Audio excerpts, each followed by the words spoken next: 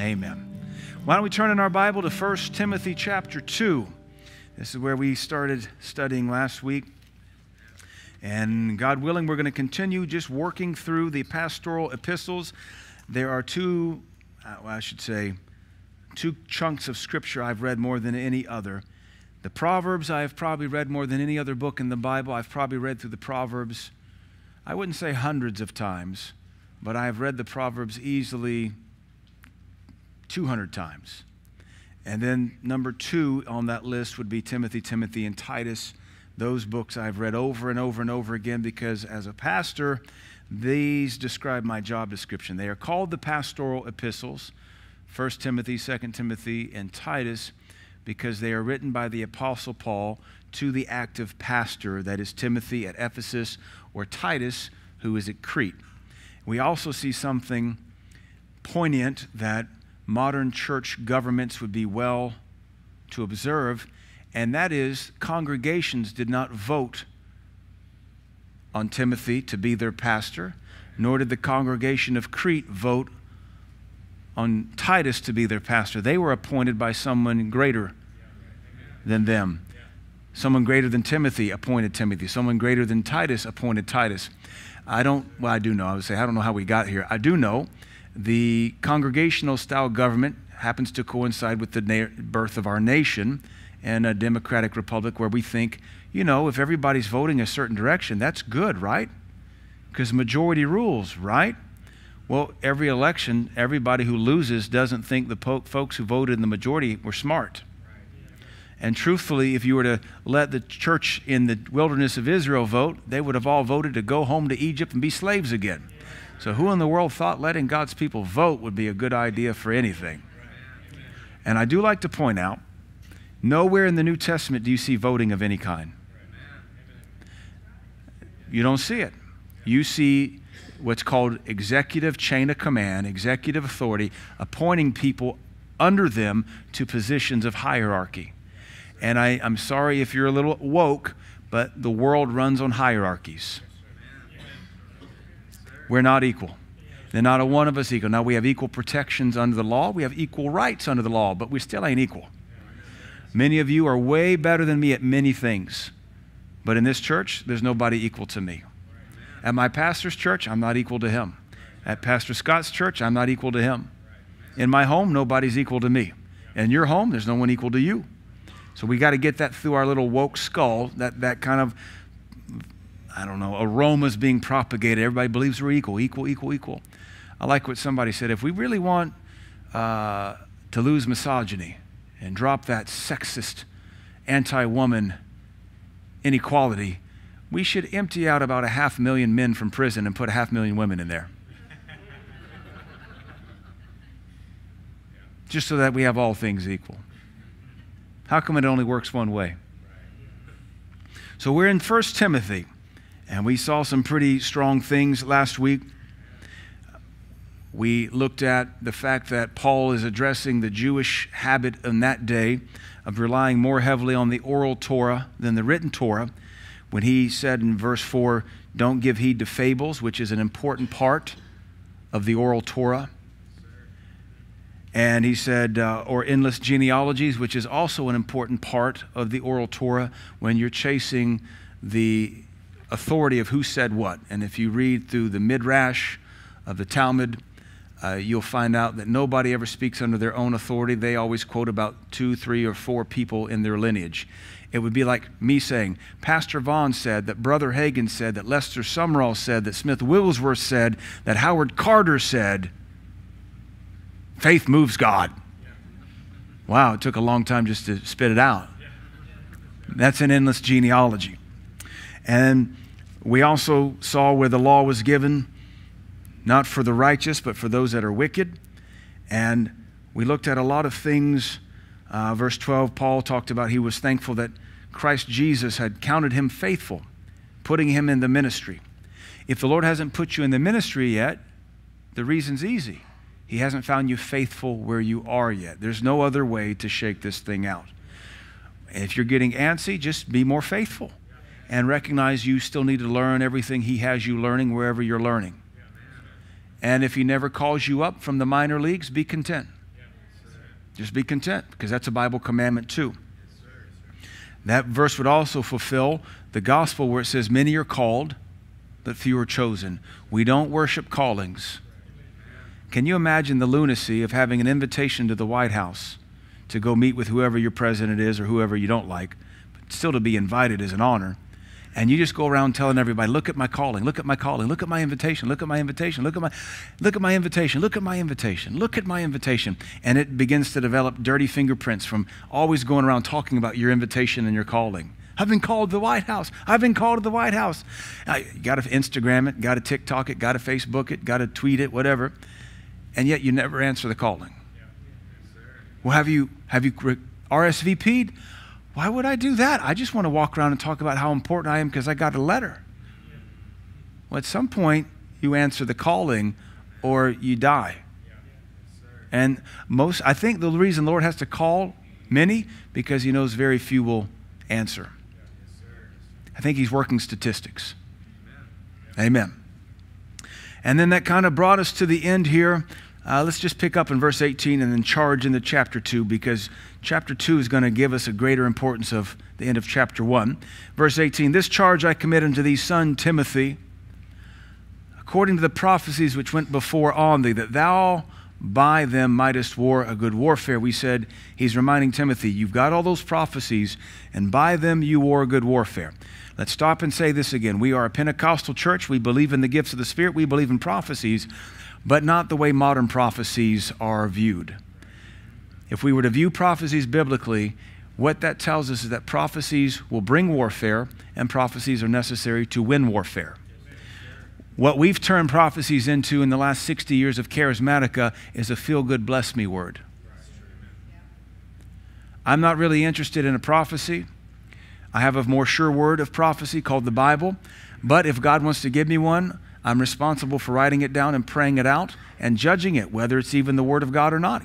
I have a whole journal of prophecies from probably the middle 10 years of my walk with Christ, and out of those, we'll say there's 35 prophecies. That's arbitrary. Out of those 35 prophecies, we'll say 30, maybe 5 of them have proven to be the word of the Lord. 1/6. It's not a very high percentage. But I used to pray all of them all the time. And this is what I would encourage you to do. I would encourage you to write down any prophecy you ever receive. Maybe go back, get the recording so you can write it down. And I would encourage you to pray them on a regular basis. And in the process of praying them, you'll know by the Spirit of God on the inside, was that really the word of the Lord, or was that just a thoughtful prayer? And the more you pray it, the more you realize, I don't need to be praying this. This is just, and you'll just scrub it. You'll scrub it out of your prayer journal or your prophecy journal, and you realize that's not God. That was a guest minister praying. Maybe that was pastor praying, and maybe we took it as prophecy, or maybe we just missed God. But regardless, it's your responsibility to be able to judge the prophecy. And if you'll do something with it and realize there's a burden of responsibility with the prophecy, you won't run to the prayer line just to get a prophecy. I remember the first time Dr. Barclay ever laid hands on me and prayed for me was in March of 2000. And it was a long prophecy. A lot of it was word of knowledge. But then he said, I put my hand on you to make money and not cheat God. At that time, I was struggling financially because I was making next to no money as a baby geologist. May he make money and not cheat God. And as God is my witness, he prophesied that, and my money dried up for like 6 weeks. And if it wasn't for a massive piggy bank with dollar bills and quarters, I would not have been able to make ends meet. And all I could do was laugh and say, it's because that prophet prophesied, make money and don't cheat God. And I was paying bills and putting gas in my car out of a piggy bank, big glass jar.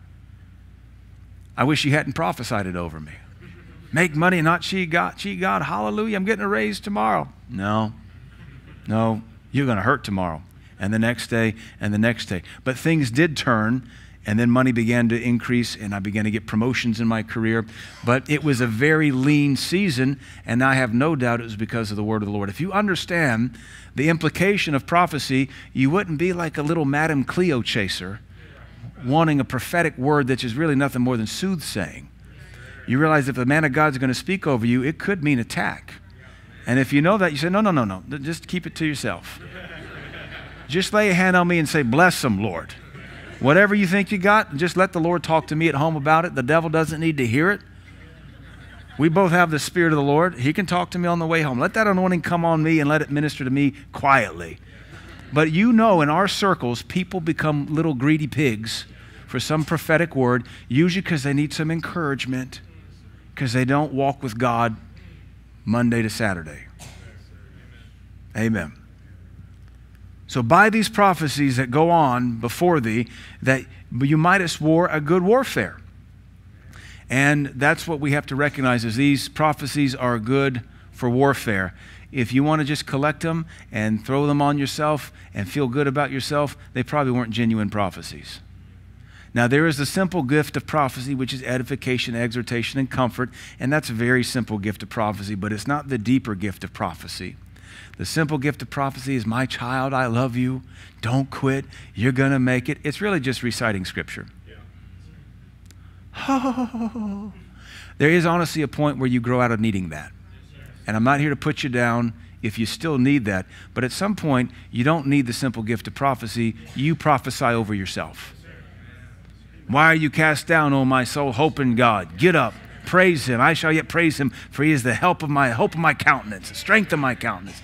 Put on a worship CD and shout the victory and praise Him. Give an offering away to somebody to just kick the devil in the head. I mean, I don't need your simple gift of prophecy. Keep that to yourself. Go give it to the babies. I don't need it.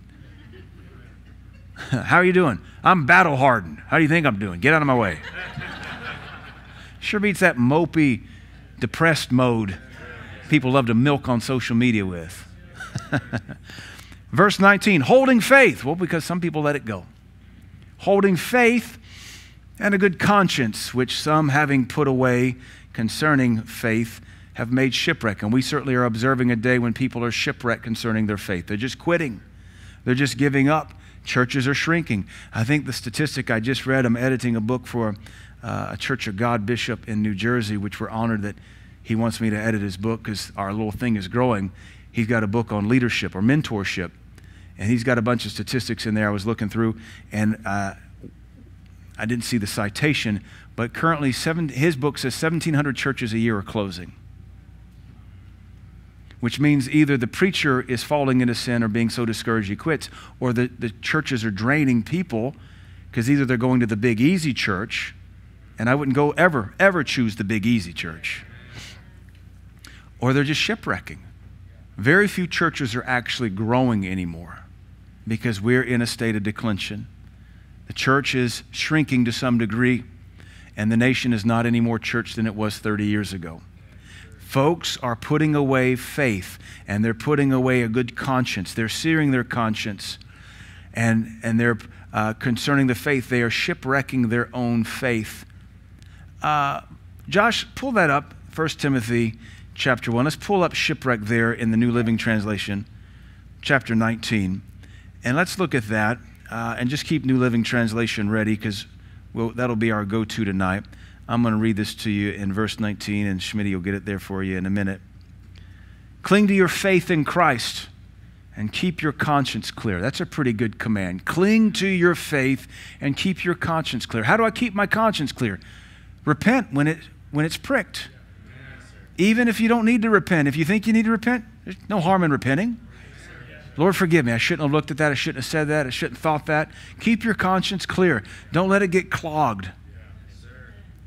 And keep your conscience clear. For some people to have deliberately violated their consciences. And as a result, their faith has been shipwrecked. Let us never deliberately violate our conscience. If you know it's wrong, curse it to hell and move on. Don't try to exploit the mercy and grace of your God. Never say in your heart, and we all have, I'll just repent later. I'll just enjoy this for now. I'll get right with God later.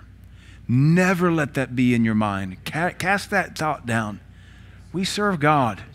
We serve Him with everything we've got. So he says, as a result, they've shipwrecked their faith. Verse 20. I'm going to jump back between King James and NLT. Of whom, because now he's, what I see when I read Paul's epistle here, I see him drawing upon personal experience. I see the Holy Ghost using all Paul's experiences and all of his ministerial interactions as he teaches young Timothy. So he's thinking about people who've shipwrecked. They've violated their conscience and have shipwrecked their faith. That's why verse 20 says, of whom is Hymenaeus and Philetus. He's warning Timothy because he doesn't want Timothy to end up like his two friends and Philetus. You can see his burden. He's like, I can't lose a son like I lost these two men. Now, we'll look at Hymenaeus and Philetus here in a minute, but both of these guys were ministry partners with Paul. Okay, what's it like to minister the gospel in the early days of pioneering and you lose two men that you yourself, through your apostolic authority, have to deliver them to Satan, that they learn not to blaspheme? That's apostolic authority, that you don't just cut fellowship with former preaching buddies, you turn them over to Satan. Because what they're doing is not sinful in the body, it's sinful concerning doctrine. It's a theological sin. We know the Corinthian fornicator who was having sex with his stepmom, he's turned over to Satan by the whole church because of fornication. That's not these men's sin. These men's sin is a theological heresy. But if you don't keep your conscience clear, you could go either way. You could become a heretic or a pervert. Sin with your body or sin with your doctrine and hurt the faith of many. Either way, somebody's going to be commanded of God to deliver you to Satan. And what does that look like? Well, as the best I can tell, and the Lord's only had me do it to two people, it's where you basically get the devil's attention and you in the Spirit through prayer say, Satan, I'm no longer praying for Jodine. That's my new redneck lady, Jodine. I like it because it fits Upper Cumberland, don't it? I know, Lord, devil, I want you to know I'm no longer Jodine's pastor. Jodine has violated all my teaching and the rebuke of me in private and the elders and a public rebuke. Satan, Jodine is now yours. I will no longer pray for her. You have all rights and privileges to her life. You may now destroy her. And then you tell the church, church, do what you want, but the Lord has instructed me to stop praying for Jodine. She now belongs to Satan. Now, why would you do that? Well, number one, because it's biblical. But number two, if we keep praying for Jodine and she's already proven that she doesn't want to repent, we'll keep her alive and she risks clogging her conscience so bad she turns from the faith, which becomes the topic of chapter 4. But if we turn her over to Satan and Satan begins to destroy her life, she might be humbled and say, help. She won't say help if I'm rebuking her. She's not saying help when the elders are rebuking her. Maybe if we as a church can stop aiding and abetting and enabling her and let Satan have her, let him put her in a bed of sickness, let him destroy her friendships, then she might say, I had it so much better when I served my God. And what we're describing is a biblical action called church discipline. It's the extreme one we have. Excommunication is not the most extreme one we have. Delivering someone to Satan for their death, that's the most extreme form we have of church judgment. Paul just didn't command the Corinthians to do it for some nameless fornicator who the whole church knew it was, but he also did it for fellow preaching buddies. I've never been told by God to do it to a preaching buddy. I don't think I have that authority. I have done it to a church member, and I did it to a roommate in college. You just quit praying for somebody. That, of course, assumes you were praying for them to begin with. He says, of whom is Hymenaeus and Alexander, whom I have delivered unto Satan, that they may learn not to blaspheme. So this has got to be hard on Paul's heart. If we want to look at Hymenaeus and maybe understand some of what's going on in the doctrine, go with me to 2 Timothy. He briefly mentions Hymenaeus here, and we can see insight into the sin being committed. We have to assume that Alexander is part and parcel of this. 2 Timothy chapter 2, verse 17. Or verse 16, but shun profane and vain babblings, for they will increase unto more ungodliness, and their worm will eat as doth a canker, of whom is Hymenaeus and Philetus. So here we see Hymenaeus mentioned, and his words are considered to be cancerous. Who, concerning the truth, have erred, saying that the resurrection is past already, and overthrow the faith of some. Why have they been delivered to Satan? because they began to teach the resurrection was past, and they were hurting the Christian faith of saints. That's when you begin to deliver people to Satan. Now, we are such, I would say, hypocrites in the kingdom, the American church anyway, because we don't want the pastor to call out heretics from the pulpit because we think that's unloving, and yet you will gossip at home. Yes, sir. Amen, sir. Yes, sir. You get upset if I say Joel Osteen doesn't know how to exegete his last name, or Rick Warren is a heretic, or Bill Hybels was a pervert. That'll upset you, but you'll go home and gossip and slander me. When I have biblical precedent for exposing error. Paul calls out Hymenaeus and Philetus forever.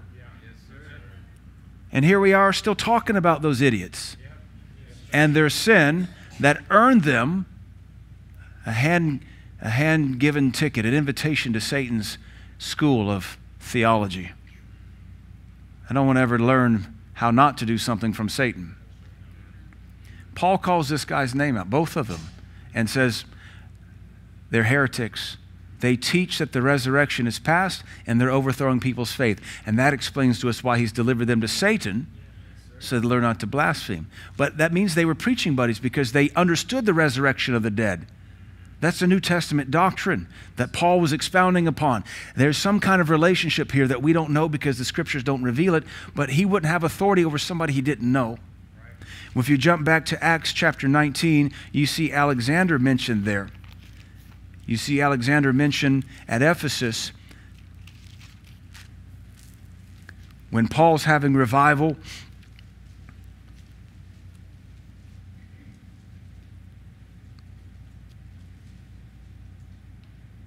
Acts chapter 19, verse 22, the end of it says, Paul himself stayed in Asia for a season, and at the same time there arose no small stir about that way, or that is Christianity. The way, that way, that's what it was called in the early days, the way. For a certain man named Demetrius, a silversmith, which made silver shrines for Diana, which was a Greek goddess, brought no small gain unto the craftsmen, whom he called together with the workmen of like occupation, and said, Sirs, you know that by this craft we have our wealth. Moreover, you see and hear that not alone at Ephesus, which is where Paul was, but almost throughout all Asia, this Paul hath persuaded and turned away much people, saying that there be no gods which are made with hands. So that not only this our craft is endangered to be set at naught, but also that the temple of the great goddess Diana should be despised, and her magnificence should be destroyed, whom all Asia and the world worshipeth. That's a little generous. I don't think all the world worship Diana, but, you know, that's how you sell your craft. These guys were great marketeers. And when they heard these things, they were full of wrath and cried out, saying, Great is Diana of the Ephesians. And the whole city was filled with confusion. And having caught Gaius and Aristarchus, men of Macedonia, Paul's companions in travel. So these are Paul's preaching buddies. They rushed with one accord into the theater. And when Paul would have entered in unto the people, the disciples suffered him not. So Paul hears his traveling buddies have been kidnapped by this mob and brought into the Ephesian theater, which is kind of like the public forum. Paul wants to go help them. And the disciples who know Ephesus better than Paul does say, no, we can't risk losing you too. Verse 31, and certain of the chief of Asia, which were his friends, that is, Paul made some high friends, sent unto him, desiring him that he would not adventure himself into the theater. So these chief men of Asia said, don't go there, it's not safe, stay away, Paul. Some therefore cried one thing and some another, for the assembly was confused, and the more part knew not wherefore they were come together. So most of the folks there, like probably BLM Summer of Love, we don't even know what we're doing here. Let's just throw a brick. Speaking of BLM Summer of Love, since we're entering into the 3rd anniversary of it, I love what my friend Pastor Matt Krachunas pointed out. During the BLM Summer of Love, you know, 3 years ago when we were supposed to be on lockdown, but you could protest. You couldn't assemble to worship God, but you could assemble to burn down a city. That wasn't a demon. So Pastor Krachunas, you know, his church is meeting illegally. And he said, since the city of Seattle and the city of Auburn has declared that you can only assemble to protest, come Sunday morning, we're going to protest sin. Bring your own brick.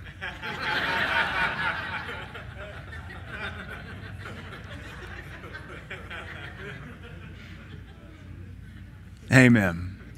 You know it was a demon when we burned down innocent businesses in the name of justice. It's a demon. And if you thought it was a move of God or some kind of awakening, you don't walk with God, and you didn't then. Amen. And if it bothers you that I don't have the right skin color to talk about it, you're fellowshipping with that spirit again. Like I pointed out Sunday, last week was the BLM's 10-year anniversary. You didn't hear anything about it because everybody realized they just ripped people off for $100 million. Remember when everybody was bending the knee, kissing the ring, dropping $5 million, $10 million because we got to earn some social credit? And none of that money went to help the inner cities. And blacks are still killing blacks at the same rate they were 3 years ago when we were supposed to have a revival. Don't be offended that I point out the hypocrisy of Marxism. Okay. So this is that crowd. Most people, they don't even know why we're here. They're confused. The more part knew not why they were come together. What are we burning this city down for? And they drew Alexander out of the multitude. Remember, that's who Timothy said I had to deliver. They drew Alexander out of the multitude, the Jews putting him forward. And Alexander beckoned with his hand and would have made his defense unto the people. The Jews recognized that Alexander is part of Paul's company. You tell him. I was like, oh, okay. So here Alexander is risking his life to defend the gospel and address this mob. Mobs haven't changed. They're all demonized. But when they knew that he was a Jew, so obviously he's a convert, all with one voice about the space of 2 hours cried out, "Great is Diana of the Ephesians." For 2 hours this mob chants about a demon. Say his name. Say her name. Say her name. Remember when we did that? Of course we didn't because we worship Jesus. Remember when they taught the woke crowds to say her name, though that was a Yoruba demonism practice of incanting the spirits of the dead gone by? Say his name. Say her name. And they admitted as much, bringing an African juju into a social justice movement. Maybe we're talking about it because we're in an election cycle again. And when you need votes, burn a city. Let me just ask this question. We have more cameras now than ever before. How come we haven't seen any more beatings or shootings? Though every week in Chicago, 40 blacks are killed or shot. Just like it was last weekend, like it'll be next weekend. And nobody seems to care. Except the mamas losing babies. I don't know why we're talking about this. I really just want to exegete. But maybe that spirit's flaring up, or maybe somebody here is fellowshipping with that spirit. I don't know. It's not your fault you're the color you are. It's not my fault I'm the color I am. But whether I serve Jesus or not, that is my problem. So I just want you to see that's where Alexander is from. He shows this bold faith in the face of a crowd who is upset about their goddess losing attention. He's risking his life. But now some years later, Paul's having to deliver him in cahoots with Hymenaeus for apparently what appears to be heresy. And it hurts my heart because I can hear Paul's heart. Timothy, my son, cling to your faith. Listen to the prophecies. Don't shipwreck yourself like my other friends did. And then chapter 2, verse 1. I exhort, therefore, that first of all, supplications, prayers, intercessions, giving of thanks be made for all men. Why the transition? I exhort, therefore. I demand, therefore. I command, therefore. My personal opinion, reading this and hearing the flow of Paul, is I wonder, let's put it that way, I wonder if Paul isn't thinking, I should have prayed more for my friends. He says, I therefore. It's okay, what are you saying it there for? What's it there for? We just came out of a discussion about being clean and holy and finishing your race and clinging to your faith. And you just got done talking about 2 friends you had to deliver to Satan so they'd learn not to blaspheme. And now he says, let's pray more. And pray for those in authority. For all that are in authority, all men. Not just the preachers that he's lost. But for kings, verse 2, and for all that are in authority, that would include apostles and preachers, pray for them, that we may lead a quiet and peaceable life in all godliness and honesty. I see in this flow of thought here coming out of the heart of the Apostle Paul, anointed by the Holy Ghost, inspired by the Holy Ghost, Paul is drawing upon all of his experiences and seeing former ministers who would risk life and limb for the gospel now somehow be perverted and turn people away from the truth. And Paul having to deliver his former preacher buddies to Satan. And he doesn't want to see the same thing happen to Timothy. And so then he transitions, chapter 2 picks up, I exhort therefore, let's not stop praying for everybody in charge. We need people who are in charge to be holy. We need them to be clean. We ought to pray for our president, whoever he is right now, because I don't think it's Biden. And we need to pray for whoever it's going to be, because I don't think it's going to be Biden. God have mercy if it's Trump. We got to pray. I don't like this verse. I probably haven't the last 5 elections. But I still have to pray for the king. But one thing's true, we're not Canadian, praise God. I don't have to pray for Trudeau. That would be even harder. Because Biden doesn't know what he's doing. Trudeau does. We're to give prayer, supplications, prayers, intercessions, giving of thanks. Give thanks for our politicians? If you figure out how that works today, let me know and we'll teach it. How about just intercede? How about just pray for them? Lord, surround them with wisdom, expose corruption. May it be brought to justice. May we actually have justice in the White House. But Paul also points out the reason we need to pray for everybody in authority is that because as it goes, so it goes for us. Proverbs says, when the righteous rule, there's great glory. When the righteous are in charge, the people rejoice. But when the wicked rule, the people mourn. And we need to pray for righteous leadership so we can have peace. When righteous people are in charge, it's easier to get people born again. It's no mistake everybody's flocking Democrat-controlled, liberal-run cities. It shows you that those policies are destructive and demonic. And where are they flocking? They're flocking to the states Hollywood spent the last 30 years making fun of. And when you run into those people who are blue state refugees, they always say, we absolutely love it here. Even in my dealings with the police, we have police who are moving from their cities to safer states, moving to where they're respected. And they say this, most of the people here, when you pull them over or have to deal with them, they're polite. One officer told me, my dealings with your college kids, they're apologetic for getting in trouble. I said, welcome to the South. There's still morality here. Amen. When you have righteous leadership and righteous people in charge, there's a peace that comes upon the land. And that's why we need to pray. We need to pray that we may live quiet and peaceable life in all godliness and honesty. Verse 3, for this is good and acceptable in the sight of God our Savior. Let me back up verse 2. You see the word all. Chapter 2, verse 1, you see the end be made for all. So there's all. Does that exclude anybody? Nope. And then verse 2, for king and for all. Verse 3 now, so we have all twice. For this is good and acceptable in the sight of God our Savior, who will have all. Well, if he wants us to pray for all who are in charge, and if he wants us to make intercession for all men, and if he wants all people to be saved, then I think all means all, and we don't have to pull a President Clinton and ask what the definition of is.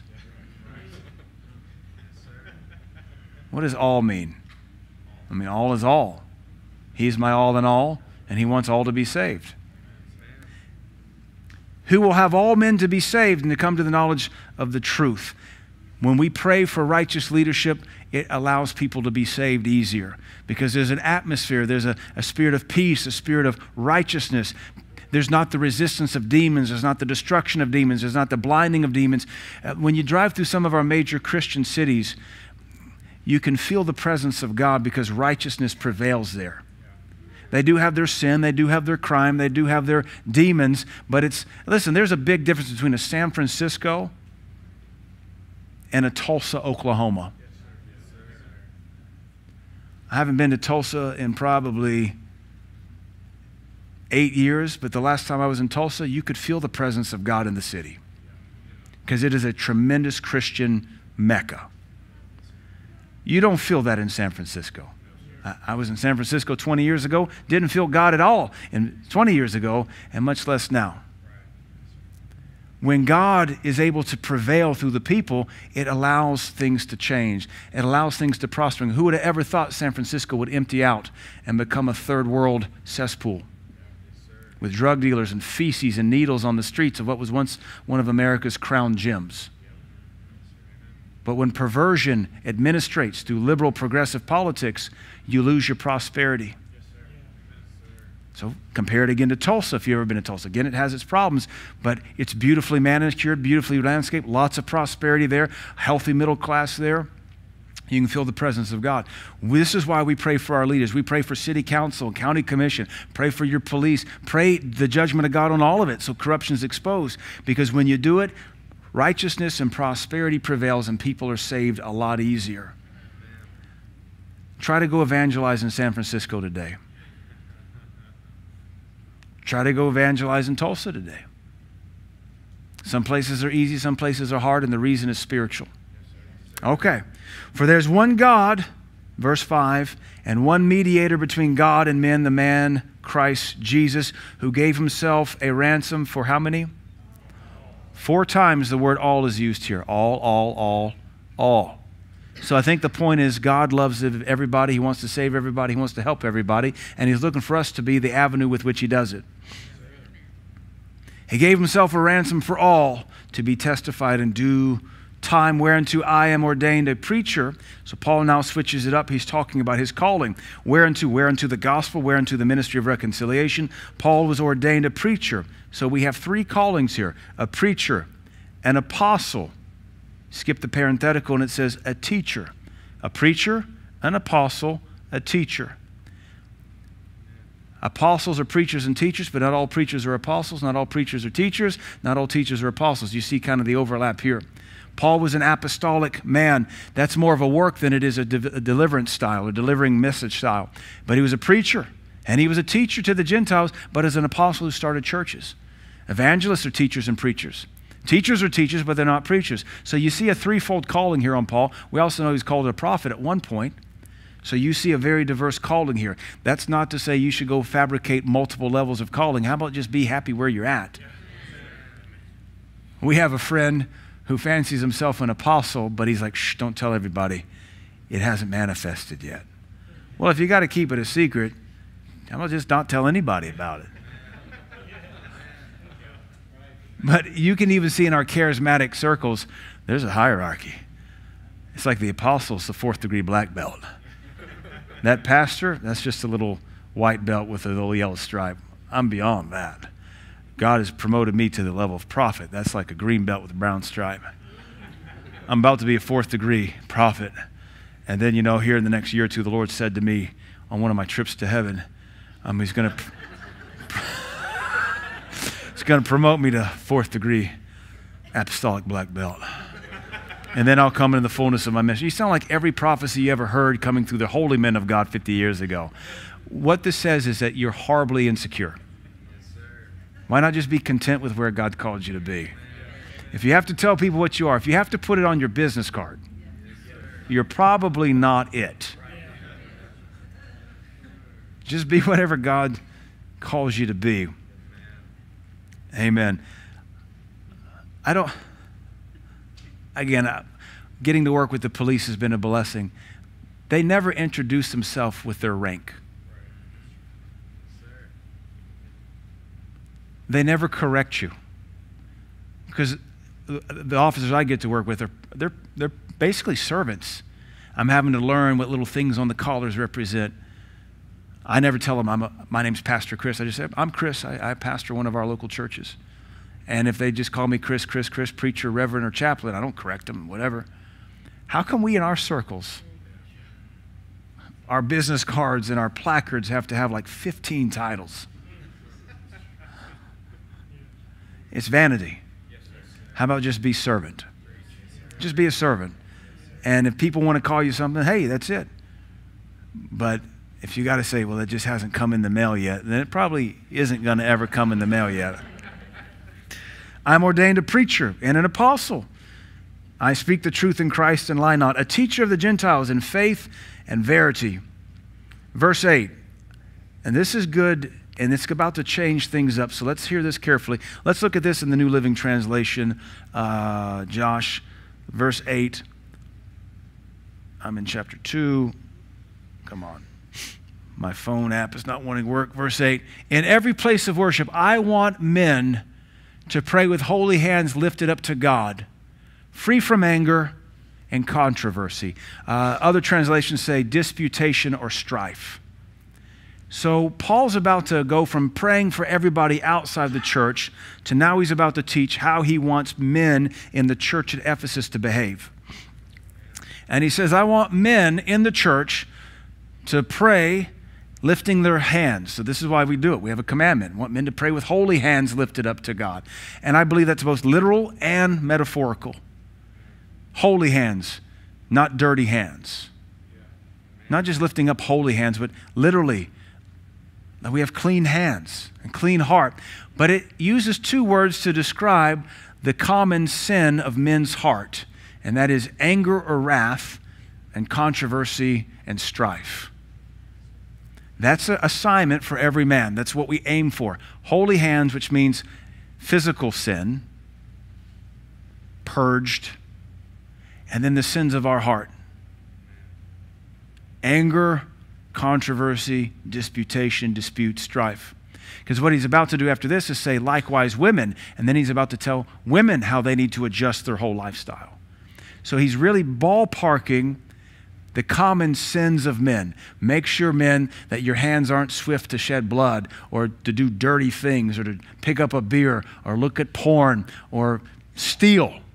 Holy hands, clean lifestyle, basically. And then make sure your heart isn't full of this anger and resentment and that you don't let that get into strife and disputation. Because men get belligerent. They get offended. They go quiet. They yell. I don't know, women can do it too, but that's not really the aggressiveness that men deal, that women are known for dealing with. It's what men have to chase and deal with. So you men, you just write those three things down. Clean lifestyle, a heart of love, not anger, and a heart of peace, not strife, which means you don't get to hold offenses. And if you lift your holy hands, you won't have them around your neighbor's throat or with a fist clenched shaking it at him. Holy hands, clean hands, pure heart. Verse 9 switches it up and says concerning ladies, and I want women to be modest in their appearance. Men, you don't really have to tell, don't dress like a floozy. This isn't San Francisco after all. You don't have to worry about men coming to work details with shorts too short. You don't have to deal with men dressing too scantily. Now, there are a couple of our college guys that insist on buying Baby Gaps mediums because they're proud of their imaginary muscles. I mean, they're basically freebase and creatine, and it ain't helping a bit. But, you know, I like to tell them, hey, look at that. It's like a real muscle, just smaller. Hey, did you get that shirt from my son Justice? He has the same shirt, just about as small, too. There might be that youthful lust. But he says, I want women to be modest in their appearance. We're looking at New Living Translation. That's always been an issue for women. Modest. King James says, women adorn themselves in modest apparel, because there's really no other way to define it. Modest. They should wear decent and appropriate clothing. Dr. Barclay says, don't show off your ski slopes. And we all know what he means when he says ski slopes. I used to call it your plumber's crack. We don't want to see your plumber's crack. Even my girls like, Mommy, we were at the mall or we were at wherever. That woman had so much crack hanging out. And they always say, when I get bigger, I'm not showing my crack like that. And all I hear is like a plumber. Crack, crack, that's funny. His crack's hanging out. That's funny. You have to deal with young ladies. Cover up what you got, because guys like it. And this isn't a meat market. This is a house of God. And some of you still come with dresses way too short. Some, even like Sunday, some of you sit down and you don't realize it. I just about can see the bottom of your buttocks. I'm not looking. I don't need to look. Don't want to look. To be honest, I need stronger glasses. And that helps me when some of you decide to wear like a summer dress that really is hardly a swimsuit cover. And you know what I'm talking about. Just because you stand up and it comes to your fingertips doesn't mean if you bend over or sit down, it doesn't show your duty. And I wish some of you parents would help your kids not show everybody what they got. Have some self-respect. Amen. It's the house of God. And I don't think anybody in our church is really lustful. I don't perceive that. It's just kind of like ignorance or flippancy. Or maybe you do like the attention you think you're getting. But the Bible says, let the women be modest in their appearance. Leave something to the imagination. I taught a youth purity conference 10 years ago, and I said, this is my judgment as a pastor and a dad. Take it or leave it. It offends people sometimes. It's possible to find clothing that's not form-fitting, but if your shirt's so tight, we know right where your boob stops. Little snug. Little snug. If we know right where the bottom of that cup is, you chose that shirt on purpose to accentuate the positive. And you violate Paul's teaching. They should wear decent and appropriate clothing and not draw attention to themselves. So that's really the heart of it. Don't draw attention to yourselves. We're not here to draw attention to ourselves, nor should you be drawing attention to yourself on the job. Dress respectably. Dress like a professional, but don't draw attention to yourselves. Well, this is the man's responsibility. He shouldn't be looking at me. Honey, you know what you are doing. I'm so over the whole feminist. That's the man's responsibility. Well, why don't you take a little bit of ownership too? You know what you're doing. Men don't get boob jobs. Women do. Because they want attention. Because they know how to set the bait. Well, they should take responsibility. Oh, you know what you're doing. This is as old as time is. Don't let them draw attention to themselves by the way they fix their hair or by wearing gold or pearls or expensive clothing. The commentaries comment on this was a very Ephesian thing, that this was the plaiting of their hair. They were bedeck it with pearls. Why pearls? There's nothing wrong with pearls. The Bible talks about the pearl of great price. Pearl is one of God's creations. We have pearly gates. Pearls aren't the problem, but the cultural pride is being addressed here. Or expensive clothes. Nobody cares about the tag in the back of your shirt at all. For women who claim to be devoted to God should make themselves attractive by the good things they do.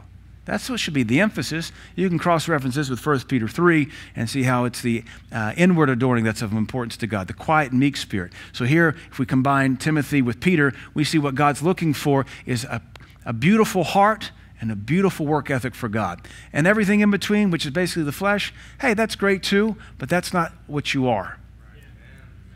So in a sense, the Bible agrees. Narcissism is bad. And you're not a piece of meat. The Bible agrees. And you shouldn't sell yourself like it's a meat market. The Bible agrees. I want to be respected for my personality. Well, then get one.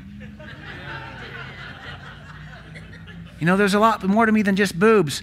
Well, you're not selling that. You're leading with your best asset. Maybe your only asset. All right. For women who claim, now if you don't claim to be devoted, then don't worry about it. You're just carnal. But for women who claim to be devoted to God, they should make themselves attractive by good things they do. Look beautiful. And I appreciate this church honors God. We wear our best. It's Wednesday night. We're a little bit more casual on Wednesday night. But you should be devoted to God and let it be shown by your good works for Him. Dress up nice. We're not against pearls. We're not against earrings. I know our United Pentecostal brothers are, they let their women look like B. Arthur and our Aunt B, while the men look as Dapper Dan as, some Italian sports star. I think that's hypocritical. Mama's stuck in the 1920s, and here you are dressing like you came out of Milan. I feel like that's hypocritical. Besides, by the time those women are all 40, they all look the same. I don't feel like that's God. I don't even know how they know which one's their wife after a service. And you know exactly what I'm talking about. Every one of those women is gray by the time they're 40, and you can't tell them apart from behind because they're about yay wide and wearing 90 yards of fabric, all denim. God is not against you looking pretty. And I want my wife to look pretty. Denim is good in moderation.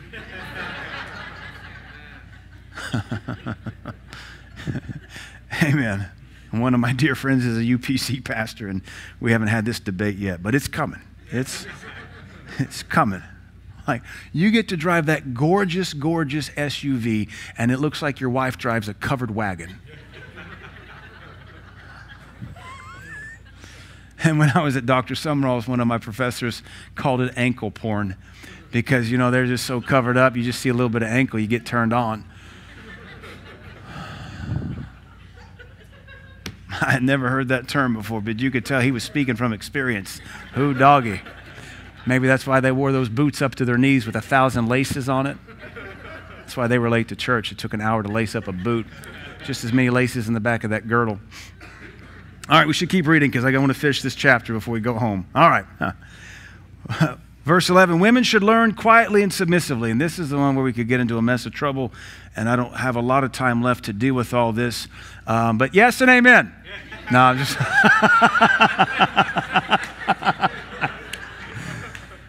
women should learn quiet and submissively. I do not let women teach men or have authority over them. Let them listen quietly. King James says, but I suffer not a woman to teach, nor to usurp authority over the man, but to be in silence. Verse 10 goes from verse 9 and 10, 11.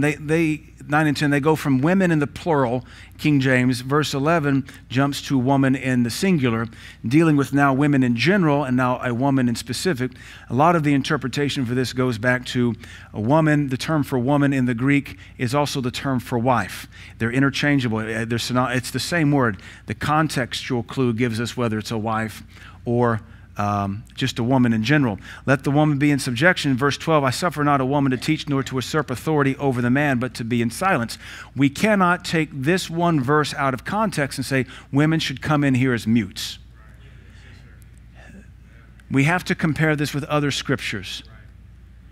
Paul does go on to say in Corinthians, doesn't even the law say that women should be quiet? Okay, then Paul explained to me Deborah, who God endorsed and God anointed. She even prophesied. It's called the Song of Deborah. And she says, when the Lord raised me up and anointed me, a mother. Don't mothers have authority? Don't they do some teaching? So we have to be very careful. This is a term where I would say the hardline complementarianists who say women should have no place in the local church. It's one of their scriptures they draw upon. So again, we build doctrine theologically. That is, we look at all scriptures on the subject and we gather all the data points to have a full data set before we start executing judgment. So if this says women shouldn't speak at all and they should learn quietly in subjection and silence, then what about prophetesses, of which the Bible has some in the New Testament? What do prophetesses do? Do they only prophesy to women?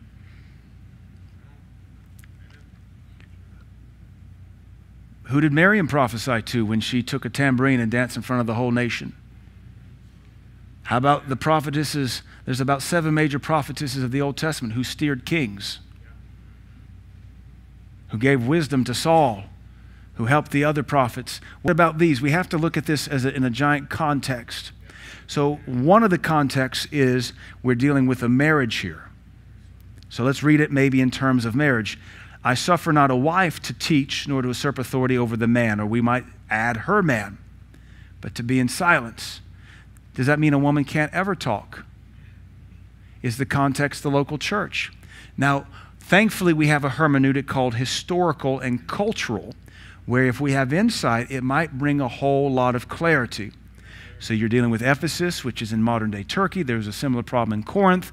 And what history, church history and culture teaches us is that in those days, women sat on one side of the church and men sat on the other. That still happens in many churches around the world today. I've seen those churches in Africa where women sit on one side and men sit on the other. And you can imagine if there's a teaching going on and there's questions being asked, and let's say Pastor Caleb's here and Miss Tiffany's over here, and there's a discourse going on. Like, I've learned this about women. They're horrible at whispering. Horrible. The best way for a woman to whisper is to be silent. To that I will agree. But let's just say, you know, Tiffany says, honey, what's he saying? Where's that verse at? That can become a disruption. Learn in silence. Corinthians says, let him ask questions later. So I want you to know we have no problem at all with women who are anointed of God to share. If they're not to teach, well then how did Solomon get Proverb 31? His mama taught him the word of God. How about Song of Solomon when every other refrain is the Shunammite woman declaring Scripture? So am I technically a woman when I speak the words of a woman that were inspired of God to be written down? What about when I read the song of Miriam or the song of Deborah? Am I giving voice to a woman? Really good questions to ask.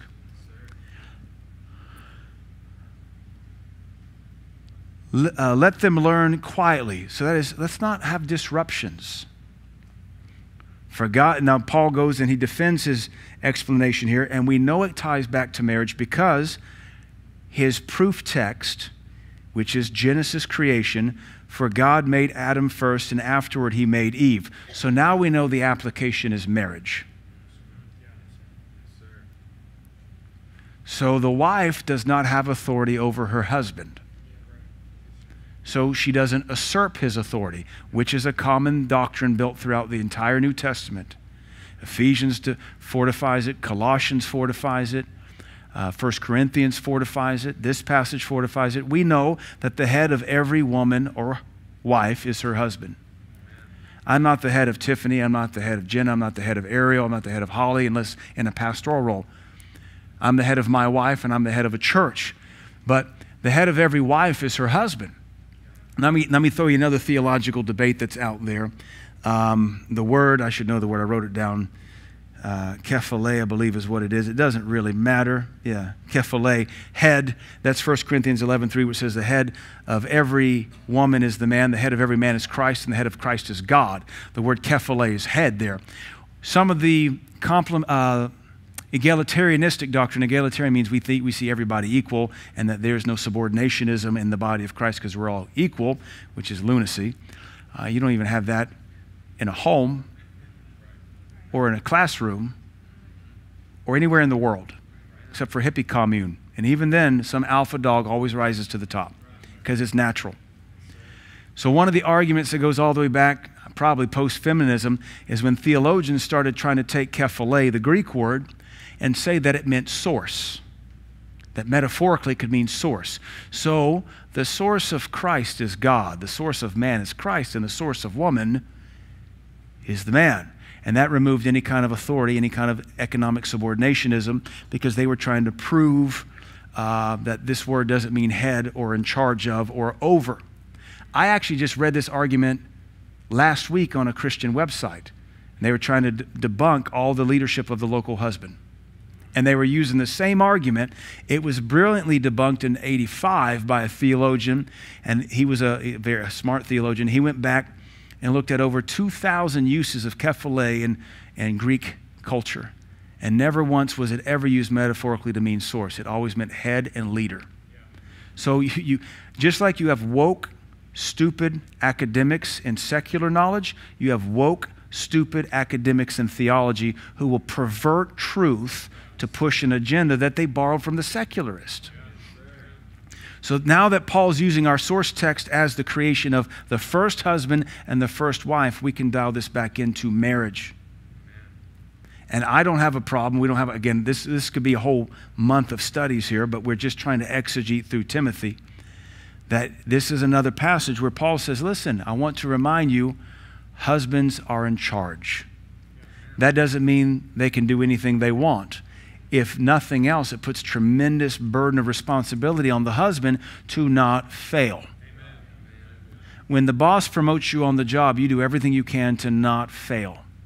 Because you know if you fail, demotion and layoff could happen. We seem to think I can fail and my wife will pick up the slack. Most Jezebels exist because the husband is an Ahab. And you Ahabs, because we have a couple of them here tonight, you're destroying your wife. She doesn't want to be a Jezebel, but she knows you're so lazy that if she doesn't pick up your slack, she'll lose the family. And sometimes she's okay with that because she's over you. There would have never been a Jezebel had there not been an Ahab. Ahab was spineless, he was lazy, he was a coward, he was fearful, he was emotional. And his lack of leadership allowed Jezebel to come into her own and kill many innocent people. I wonder if that woman could have been something better if she'd had a leader.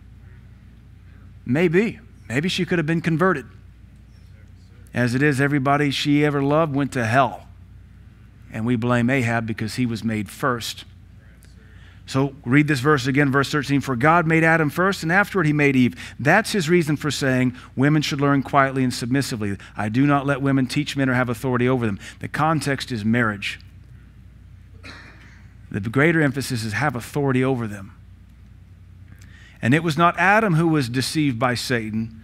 The woman was deceived, and sin was the result. And so we see that this is one of the reasons. Again, he's calling back the book of Genesis.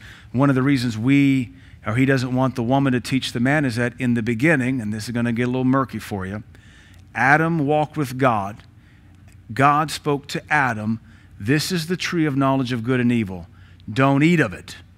The moment you eat of it, you will surely die.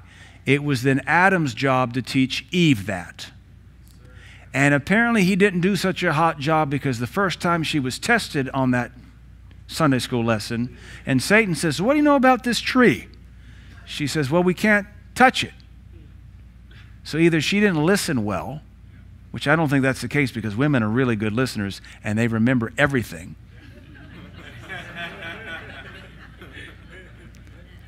When it suits them.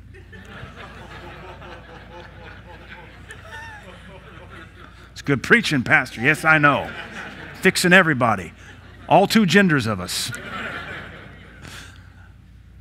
Either she didn't listen, which I don't think was the case, or Adam failed to teach accurately. It was his responsibility to disciple his wife. That concept is brought through to the New Testament into Ephesians 5, where he nurtures and cares for his wife. The word nurture means to train and develop. So she gets tested by Satan, and Satan says, well, you know, what do you know? Look at this. You won't surely die. She says, no, we can't touch it. And he convinces her otherwise. And then Adam's there and partakes himself. Adam wasn't deceived. He had good doctrine. He just failed to teach. But the point of the woman not teaching is she usually doesn't have the doctrine the man is supposed to have. Is it always that way today? No. Unfortunately, for the last 150 years of American history, women have always been the more spiritual one because men tend to be deadbeat and lazy. All they want is a sandwich or sex. And if they can get both out of their wife, it's a win. And what do they contribute? Little to nothing. And I'm sorry, ladies, that's the condition of mankind today. These verses, to me, don't put the woman down. These verses demand the man come up exponentially, which is also why I'm all about tapping the brakes when you think you're in love. How many divorces can you endure? At what point do you just give up altogether? It was not Adam who was deceived by Satan, but it was Eve and the woman being deceived. Sin was the result. Verse 15 is where we'll close. The commentaries I read after say this is the hardest verse to interpret in the probably the New Testament, but definitely the pastoral epistles. But women, or King James says, notwithstanding she shall be saved in childbearing. If they, so we go from singular to plural, or she is the all generic women or woman, she shall be saved if they continue in faith and charity and holiness with sobriety. So what? What are you talking about, Paul? I mean, those last 4 verses, if we could just like skip over them. You're messing up my American woman. There's 3 interpretations of this last verse, and I don't give you my opinion on any of them. The first interpretation says the she refers to Eve, that Eve could be saved. The word is sozo there, healed, delivered, made whole, salvation, a lot of applications, very broad term. That she is a reference to Eve, that Eve was delivered from her sin by carrying forth children so the lineage of Christ could come through. That's a pretty good interpretation. She continued with God, she had a man-child, and through her lineage, through her seed, Jesus Christ came as the first prophecy the Bible declared would happen, and salvation happens. Oh, I'm okay with that. Another interpretation says it's a reference prophetically in retrospect of Mary. She brought forth the Christ child and was saved through childbearing. That one to me is a bit of a stretch. You know, it might fit. The third one I think perhaps works the best because it seems to hearken both to Genesis, as Paul seems to be doing in this passage, quoting about Adam and Eve, and Eve getting in sin, and the Lord saying, now in your childbirth there will be pain. And if we apply sozo and use the definition as, or the translation as healed, you could read it, notwithstanding she shall be healed in childbearing. Women, all women, because women bear children, and childbirth is promised to be painful because of Eve's fall in the beginning, Genesis chapter 3. Shall bring forth children with pain. That notwithstanding she shall be healed or delivered in childbearing if she continue in faith and charity with holiness and sobriety. You apply your faith and childbearing will be easier. That's the third interpretation. That one I like a lot. Because if you go back to Genesis and you're just chewing on it, and that's fine. Genesis chapter 3, and the Lord says,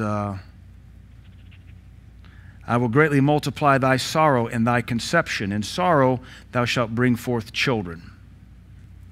So because Paul is quoting Adam and Eve, she's in the transgression. This is the first curse Eve receives upon transgression. And now this verse solves that transgression. The woman will be healed, delivered, made whole in childbearing, assuming she continues to live in faith, love, holiness, and modesty. And I think we could easily understand how many Christian women have used this verse and others like it to believe God for healthy childbearing. This is one of the passages when we began having children that my wife stood on when she was reading Supernatural Childbirth by Terry Mises' wife. Doesn't matter. And the author pointed out that the same word sorrow in Genesis is the same word from Isaiah 51, that he himself bore our pain and our sorrows. And so that if you have faith and can hear it, that it is possible to apply your faith so that your childbearing has a sorrow borne by the Lord Jesus so that it is easy. Now, I will never be able to test that because I was born a man, grew up as a man, decided to stay as a man, and we'll never know what childbirth is. Hallelujah. Thank you, Jesus. Praise God. Amen. But I can tell you my wife's personal testimony is every kid seemed to get bigger and every delivery got faster. And her testimony, not to condemn anybody else's, because I'm kind of more simplistic. Just get that kid here and let's go on. That's me. That's like, whatever, epidural, hey, C-section, whoa, whatever. Just get it here. Let's get it healthy. Let's get on the road. My wife was more faith-focused, and so she never had an epidural. And Lydia took 45 minutes of pushing. Absy took 15 minutes of pushing. And Bud, she pushed once. And Bud was a 9-pound baby. And ba-doom. And we conceived Bud a month after my wife nearly died when we lost the ectopic pregnancy. So my wife has really developed a tremendous faith for this. And this verse would follow under that. You could insert yourself, I'm a woman, and I'll be healed and delivered in childbearing because I continue in faith and love and holiness and modesty, which are all subjects of that chapter. Amen. So set your faith now. But let me also add this. If you have to have an epidural, hallelujah, thank you, Jesus, praise God, amen, stick me. If you need a C-section, get the baby here. Get the baby here. Don't beat yourself up for needing medical help. It's okay to go to the hospital. It's okay. I mean, if you want to home birth it and mess up that bathtub, feel free.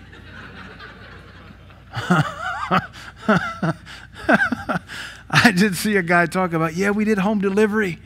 Yeah, and there's blood here, and there's blood here, and there's blood here, and the dog's wallowing there.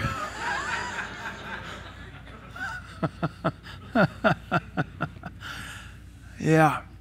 All right. That ends chapter 2, which means I'm accomplishing what I want, which is one chapter a Wednesday night. You learn anything? Is this encouraging you? Can you hear Paul's heart talking to a pastor about how this works behind the scenes?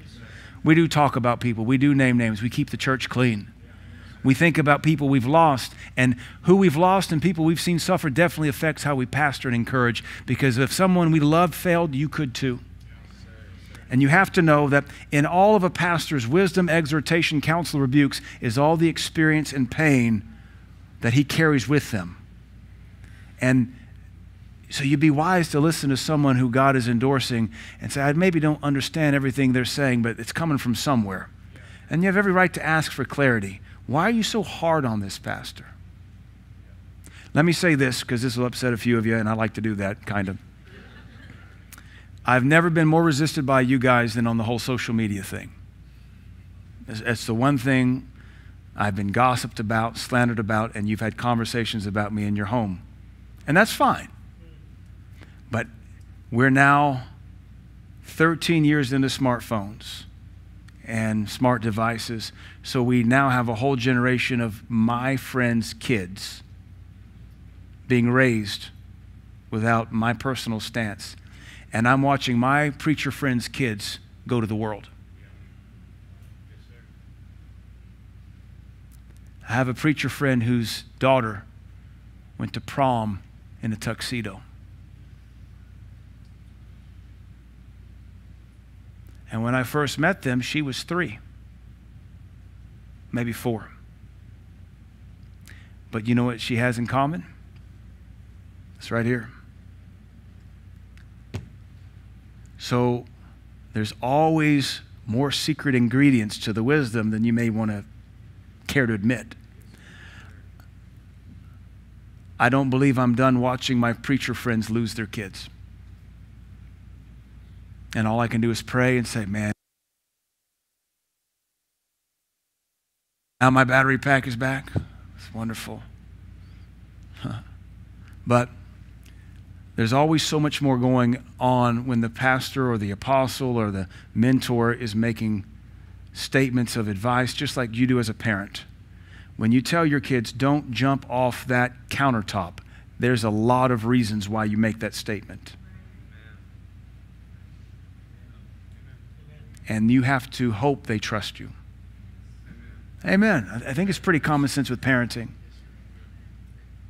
There's a time we have to say, just trust me, and there's a time you say, when we have time, we'll discuss why I don't want you doing that. But hopefully you're seeing, as we teach on these pastoral epistles, the heart of the pastor and why he does and says things. And you see Paul talking to this young pastor to help his best church stay good. Now, it failed because Ephesus doesn't exist anymore. And it didn't 100 years after that epistle. How does the Apostle Paul build a church so great it ceases to exist in less than 100 years? We as Americans have churches older than that. But Paul's church petered out. Amen. Father, thank you for helping us. We thank you for the pastoral epistles. We thank you, Lord, for showing us how pastors think and reveal to us your heart as the good shepherd. We ask you, Lord, to keep us close to you. May we extract wisdom. May we extract truth from these teachings. I ask you to help me, Lord, teach what I've learned and what I've gained over the years as a pastor. Help me, Lord, to help your people through these lessons. May you be glorified in them. May our lives be strengthened in them.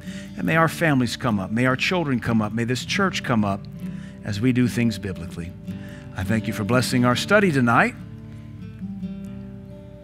Pray this with me, church. Father, in Jesus' name, thank you for the local flock. Thank you for our local shepherd.